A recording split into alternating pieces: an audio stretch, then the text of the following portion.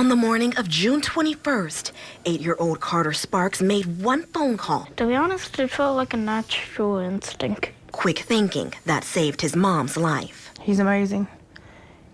He's our hero. Kayla Sparks says she was 7 months pregnant when she woke up in a panic. We went in there and went to sleep, and I woke up thinking that I had to use the restroom, and he heard me say, "Oh no, oh my God." Carter says he knew something was wrong when he felt his mom's bed. I looked at my hand and it was blood, I'm pretty sure. And I said, "No, buddy," I said, "Give me just a second, I'll be okay." And he said, "No, Mom, that's a lot of blood. I'm calling 911. He rushed down the stairs to alert his grandmother and grabbed the phone to call for help. I've never seen that much blood in my life.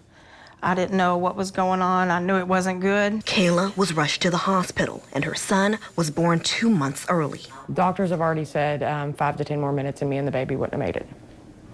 So if he would have listened to me, there's a good possibility that I would not be here. Because of Carter's heroic actions, he was awarded a challenge coin and a life-saving award from the Clarksville Police Department, a recognition Chief Palmer says only a handful of their officers have received. So to actually receive a call from a young child that is knowing that they're calling for an emergency situation, asking for help, trying to get medical attention, especially for their mother or a family member, is kind of out of the ordinary. And Carter says this won't be the last time he's recognized. This third grader has big plans for his future. Be a cop.